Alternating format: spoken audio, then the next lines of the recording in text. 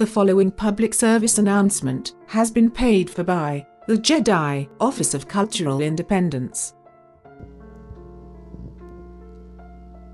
Endor, the sanctuary moon, a paradise of arboreal life.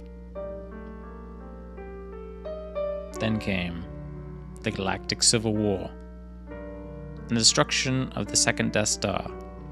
However, the celebrations were short-lived, for with it came the Endorian Holocaust, as debris from the explosion rained down devastation. Within hours, the scope of the destruction was clear. In the northern hemisphere, 85% of the old-growth forest was completely destroyed. Of the billions of species that once existed on Endor, fewer than 5% remain. The great trees of Endor are no more.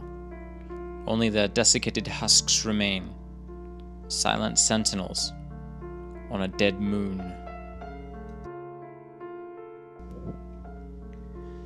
The Ewoks, our faithful allies, have suffered terribly. Those who could not evacuate perished, either by radiation poisoning or by simple starvation. For 60 decicred a day. For that is all it takes to help an Ewok learn the job skills to regain his independence, his culture, his pride.